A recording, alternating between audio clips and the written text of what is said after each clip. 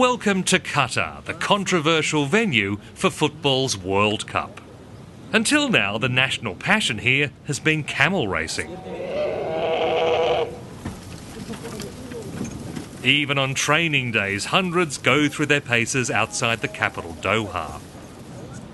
But this is being overtaken by a sport some say has no place in the desert. Camels don't mind searing heat. Footballers do. Just ask French star Abdeswadou. Trop petit les gars. Il fait plus de 50 degrés. J'ai joué là-bas et je peux vous dire qu'au mois de juin, juillet, c'est impossible de jouer. Il faut arrêter de mentir, on ne peut pas jouer là-bas, c'est impossible. Football's governing body FIFA didn't seem to worry about that when it gave Qatar the 2022 tournament. For decades, officials have run the federation as a personal fiefdom. But last week's arrest of 7 executives at the annual Congress in Zurich has put the heat back on FIFA. This really is the World Cup of fraud, and today we're issuing FIFA a red card. They corrupted the business of worldwide soccer to serve their interests and to enrich themselves.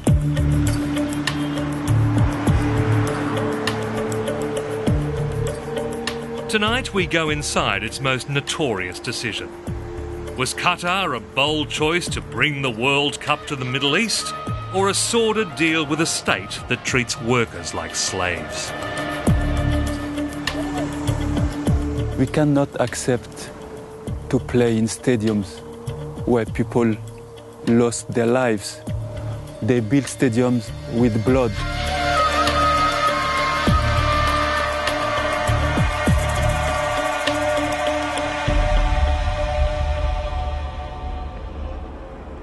If money was all that mattered, Qatar would be a sporting paradise. Since the 1990s, this oil-rich state has been developing the world's biggest gas field. That's given it the funds to turn Doha into a new Manhattan.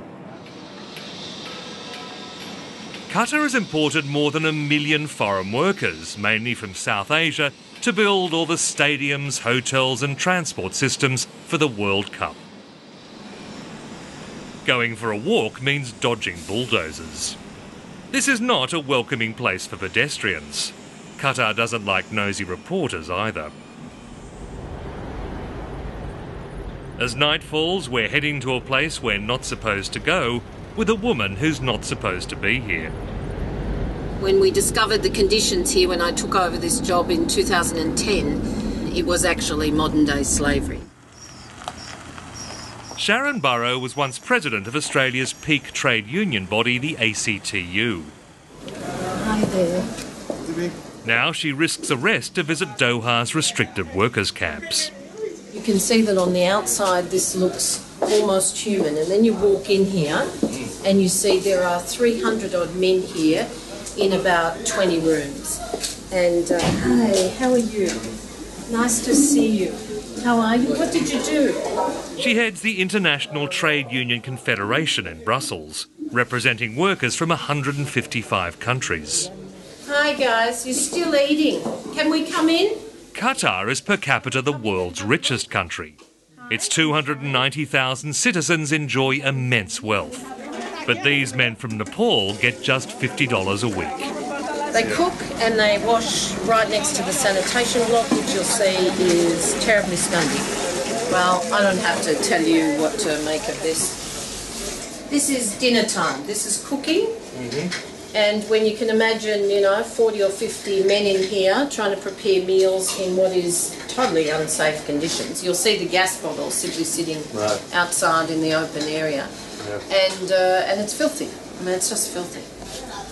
So you can be working 10, 11, sometimes. Yes. And what, do they pay you overtime? Do they pay you extra for overtime? No extra. No extra. They just bring you back when they decide you're going to finish. How appalling. Foreign workers give up even basic rights. There's little they can do if the boss cuts their wages. They can't even leave without the boss's permission. There's no effective compliance system. No businesses are prosecuted. They live in squalor, and when it's so desperate they just want to go home, they find themselves trapped in Qatar. They are owned by another individual, lock, stock and barrel. That's slavery. These worker slums are Qatar's dirty secret, and it's using secret police to stop anyone exposing it. Recently, television crews from the BBC and Germany were thrown in jail when they tried to film scenes like this.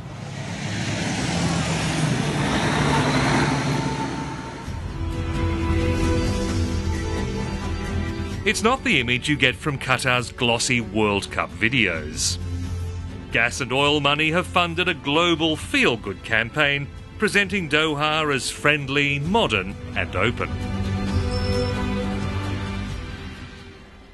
Qatar even funds Al Jazeera, the global television news network with a reputation for fearless reporting. When 3 of its journalists were jailed in Egypt, the network campaigned for their release under the slogan, "Journalism is not a crime." But here's the thing, here in the home of Al Jazeera, journalism can be a crime.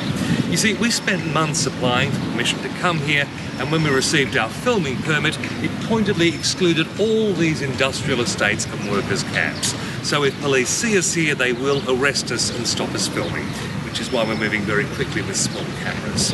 This may be the chosen venue for the World Cup, but this is something the Qatari government doesn't want the world to see. Mustafa Qadri has experienced that firsthand. He grew up in Sydney but is now based in London for Amnesty International. We come in with the permission of the Qatari government, but the reality is that any moment now, the manpower companies, the ones most responsible for abuse, could come in and, call the police and tell us to be, to be detained, arrested for talking to their workers without their permission. It actually happened a few days ago where police came and we cooperated with them and we went to the police station. It took us about 6-7 hours to explain things, but they let us go. At the end of the day, we can complain. We're Amnesty International, and the Qatari government does listen to us. We can also leave the country. But for workers here, they can be physically and verbally abused. They can lose their visa, which is their livelihood. They can be stuck in detention centres, or they can be kicked back home. Foreign workers now outnumber Qataris by more than 4 to 1.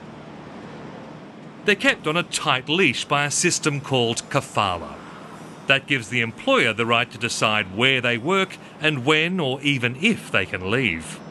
Labourers and domestic servants have to give their passports to the boss. If you try to leave and your employer decides that they're not going to issue you either with an exit visa or what they call an NOC, which allows you to transfer your employment to someone else, then that employer has absolute power over you, another human being. So the cries we get every night on the emails, I'm trapped in Qatar. This is your house? Home? Yes. And sometimes they're trapped without money. We came across a group of Nepalese teenagers who'd been brought here by a manpower company in Kathmandu. After paying for flights and the company's fee, they arrived to find there were no jobs and no wages. But the sponsor was still keeping their passports, so they couldn't complain. 15 people? Yeah. One room? Yeah. 15 people? Yeah. Wow. Do you have the name of the company that you paid the money to? Do you have a card? Or? Card, yeah. You have a card? Yeah. What's it called? Honesty Overseas PLTD LTD. It's called Honesty Overseas. Yeah. Okay, so the company you paid the money to that stole your money and brought you here is called Honesty. Honesty. That's great. Yeah, honesty. What are you going to, when you get back to Nepal, when you go home, if a friend says, I would like to go to Qatar, what will you say? Don't like Qatar. Don't go. After like Qatar, after company, no like. Yeah, okay. Well, good luck, guys. Good luck. Thank you. Even star footballers can be trapped. Abdes Wadou lives in Nancy in northern France, where he was a professional midfielder. 4 years ago, he was lured to play in Qatar for a team owned by the Crown Prince. Ouais, Sony, plus court le contrôle, plus court. Et puis, comme je suis de confession musulmane, je me suis dit, ouais, j'aimerais bien découvrir finalement ce pays-là, un pays musulman, jouer dans un pays musulman, terminer ma carrière dans un pays musulman. But it turned out to be the worst mistake of your life. Exactement. Je pense que c'est la plus mauvaise, le plus mauvais choix de carrière que j'ai pu faire durant ces 17 années de football.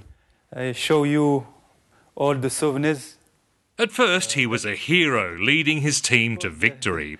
I had a bad moment, but I had some good moments as well with these victories when we won the title in Qatar. But then he was ordered to change clubs from the La Jolla team. I said, why? I signed for La Jolla. I came from France, I bring my family because I signed for La Jolla. He said, no, these words come from the Emir. So all what comes from the Emir is not subject to discussion. When they cut his salary and he complained to FIFA, he was denied an exit visa. Soit vous acceptez le deal, ou soit vous vous rendez, comme vous dites, vous vous rendez, et on vous donne votre exit visa. Autrement, si vous n'obtempérez pas, vous êtes emprisonné. Vous ne pouvez rien faire. Parce que ce système de kafala, finalement, ne vous donne aucun droit. Unlike poor labourers, he decided to fight. Months of complaints to the Players' Union and the French government succeeded in bringing him home. Still, it took 2 years in court to get the money he was owed. His football career over, he's now training to be a coach. They live for football, they wake up for football, and definitely it's one of the best sports in the world, and it makes dreams a lot of people. He is incensed that Qatar is hosting the World Cup. Comment une telle compétition prestigieuse, qui réunit des millions de personnes, peut se tenir dans un pays qui ne respecte pas les droits de l'homme et où il y a de l'esclavagisme encore? The winner to organize the 2022 FIFA World Cup is Qatar. The choice of Qatar over Japan, South Korea, the US and Australia led to immediate suspicion of bribery. FIFA President Sepp Blatter continues to deny there was anything wrong with the bid. He's just been re-elected despite his executives being charged with bribery, money laundering and racketeering. We're dealing with an organisation that really has a culture of corruption over generations, and you don't change culture by keeping the same leadership. You have to change the leadership. Hi, I'm Jamie Fuller, chairman of ultra-performance sportswear brand Skins. Swiss-based entrepreneur Jamie Fuller is trying to organise a FIFA boycott. Skins are proud to announce that, as of now, we've become the first official non-sponsor of FIFA. This is the kitchen. Yeah. He combines good publicity for his brand with an ethical stance, even sneaking into Doha's workers' camps to get evidence of ill treatment.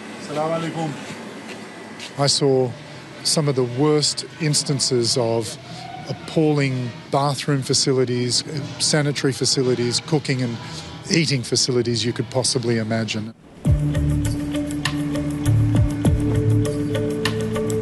But his approach is a rarity in the commercial world. Sponsors like Coca-Cola, Visa and McDonald's have clung to FIFA despite the stench of corruption. Foreign companies have been clamouring for a slice of Qatar's building boom. The government has earmarked a staggering $260 billion for infrastructure. With a population of less than 300,000, that works out to almost $1 million per person. They could all fit comfortably in the planned stadiums. Not that many are likely to bother. Now, you might think that with all these billions being spent on so many stadiums, that Qatar is a football-mad nation. No.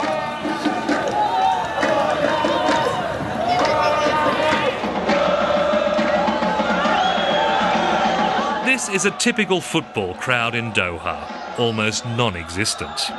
Barely 50 Qataris have turned up for an international game, even though admission is free. The only other spectators are some Pakistani construction workers who managed to get here from their distant work camps, and some very excited Yemenis. No prizes for guessing who's winning.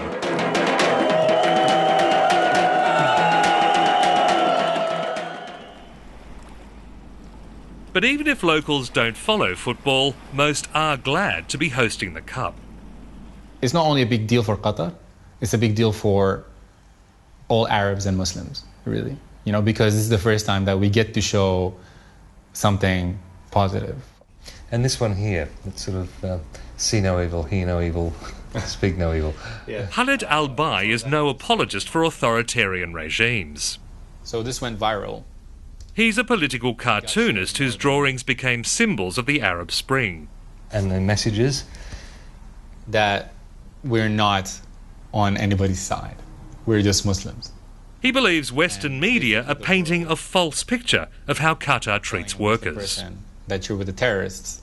Of course we care. Of course the government cares about the laborers and, you know, trying to make things better. And, you know, but when the population is grown so fast in such little time, a lot of things get out of hand. Qatar's construction boom has happened so fast that even its residents are having trouble keeping up. Khaled was born in Sudan but has lived in Doha since he was a boy. It's a totally different city. I mean, you know, before I used to know the places, but now it's just I don't even know where to take my car. It never stops. There's projects going, and every day there's new cities are being built. It's not that they're building a stadium or two, they're building cities. He believes the government is genuinely trying to improve conditions. Hopefully, if everything goes according to plan, the labor laws are going to change. The kafala system is going to change, not only because of the laborers, but because of people like myself who've been living here all our lives. So gradually things are going to change because, and that's the difference with Qatar, is that, you know, the leadership is young. You've got two people there, and two of about 4 each in this tiny little apartment. Sharon Burrow is not so sure. Every time we've gone to them, Amnesty, Human Rights Watch, it's been the same story. We'll fix it. We're going to do a review. We'll change the laws. We'll build accommodation. That's a joke. It's a really bad joke. The kafala system equals slavery. The Qatari government has guaranteed $4 billion to cover. There's one criticism that Qatar has managed to deal with, the fact that it's too hot to play football here in summer. FIFA has agreed to move the 2022 World Cup to winter, upsetting the entire European football calendar in the process. Qatar claims every stadium will be fully air-conditioned. But Qatar will continue to build them in the hottest months when conditions for workers are deadly. Accidents are frequent. We watched as this man almost lost a leg. Our estimates are very, very conservative. There's only 2 countries who actually keep accurate records. They're Nepal and India. More than 200 workers from each of those countries every year die on the job in Qatar. So at that rate, and 2 out of some 30 countries that have MOUs with Qatar, more than 4,000 workers could die before a ball is kicked in 2022. It doesn't have to be like that. I'm from Kenya. From Kenya? Sharon Burrow says it's almost impossible to raise these issues with the government. And how much do you get paid? Outside the ruling Al Thani family, nobody seems to be in charge. It's an incredible country. No one takes responsibility. It's like a family business. Every sheikh in their family will run something, but there's no connected system of government or governance as we would understand in any democratic country. As modern as it might look, Qatar is a feudal autocracy. The supreme leader is the Emir, Sheikh Tamim bin Hamad bin Khalifa Al Thani, who recently took over from his father. Working out the chain of command beneath him is not easy. Every day we would ring ministries and government departments. Often nobody even answered the phone. Now, we've been trying to find someone in the government we can talk to about these issues, but this is a family-run government and the family ain't talking, at least not to us. However, the government's Human Rights Commission has a website that sets out the many reforms it's undertaken to help workers, all in a slickly produced video. It starts with a young Qatari boy passing a foreign worker and deciding to give him a bottle of water. The man is overcome with gratitude. It goes on to show how workers are now paid through bank accounts so they can be sure to get their wages. We were keen to meet these lucky workers, or at least somebody we could ask about them. After days of rejection, we managed to track down a member of the ruling family. There is nothing more overwhelming than watching young athletes get their first taste of international competitions, a moment that will live with them for the rest of their lives.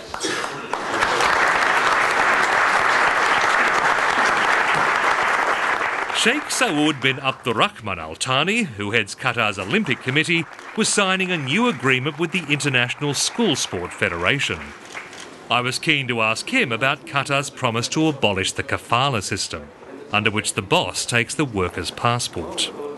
I think there is a lot of systems that has been already done, and there is things that's already at the end of the process, and we are sure that things will be done according to the level when you are hosting such a big event. Do you know when that will happen? Well, I'm not updated to this, but as I said to you, things have already happened, and things are already in the process, and things will come also in the future.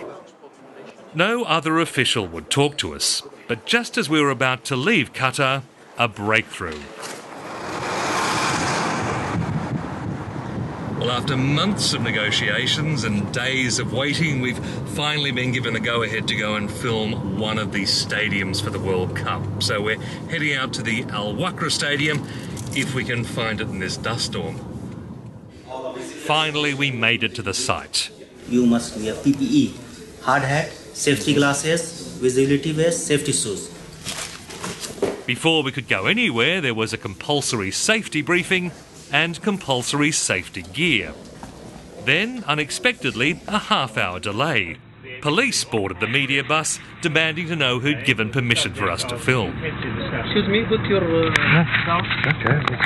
Finally, we were permitted to see the high-security earthworks for Al Wakra. It was no surprise to see every worker clad from tip to toe in safety gear. Al Wakra will be one of about a dozen showpiece stadiums for the World Cup. Part of Qatar's winning pitch was that many stadiums would be dismantled once the tournament's over and donated to Africa. Our tour was organised by the grandly named Supreme Committee for Delivery and Legacy of the World Cup. They believe they have a good story to tell, even if they're strangely shy about telling it. Now, unfortunately, nobody working for the Supreme Committee was allowed to come on camera to talk to us. But off camera, they reject the allegation that workers are dying to build these stadiums.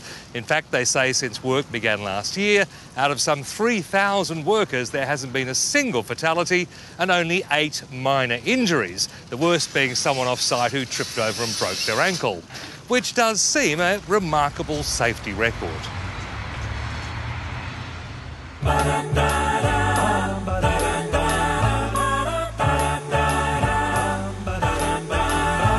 We were then taken to a model workers' village with excellent food, medical care and recreation facilities. Nice. Even internet to contact their families or just watch cricket.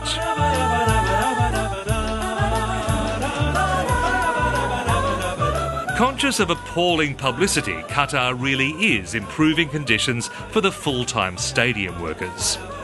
The problem is they're just a tiny fraction of the workforce. More than 1 million others live in slums around Doha, and they're getting almost nothing.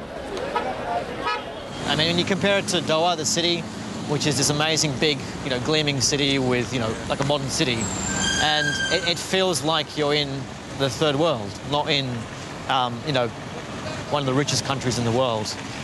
There's no proper sewage system, electricity, often there are issues with that. It's a very basic accommodation. And what really strikes me is that these are the workers building stadiums, buildings, hospitals that in the years ahead will be, the showcases for how developed this country is, and yet this is how they're living.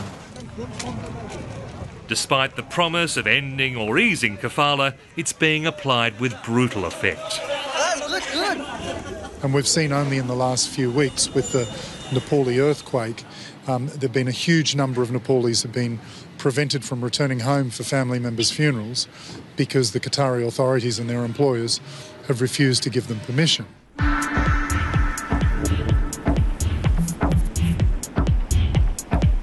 Justice officials on 2 continents are now investigating how Qatar won the bid. US prosecutors are planning more arrests of FIFA officials. Swiss police are now probing allegations of bribery. No matter what's found, it's highly unlikely Qatar will lose the cup. Too much money has been spent, too much has already been built for the tournament to be stripped away. And for all the controversy, all the accidents and deaths, some hope the World Cup might still be a force for good. Really, no one should be praising migrant labour conditions in Qatar, but the World Cup is an incredible opportunity for Qatar to really demonstrate that it's genuinely trying to improve the conditions for labour. If things urgently are not done to change the situation, we are really worried that that World Cup will not be remembered for the Games, but for a World Cup built on the back of migrant labour abuse.